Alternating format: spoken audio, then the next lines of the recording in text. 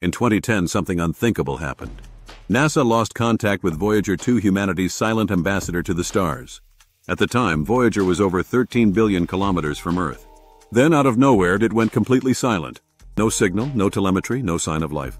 For 8 hours, NASA had no idea what happened. Had it been destroyed by micrometeoroids? Had its systems finally failed after decades in space?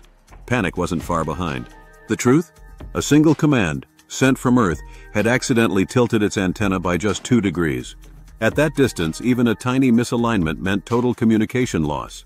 NASA's team raced to send a correction, but with a 17-hour round trip for signals, they could only wait. Then a reply. Voyager 2 responded. Alive. Still running. Still exploring the vast emptiness. Since 1977, it has traveled farther than any spacecraft in history. And it's still going.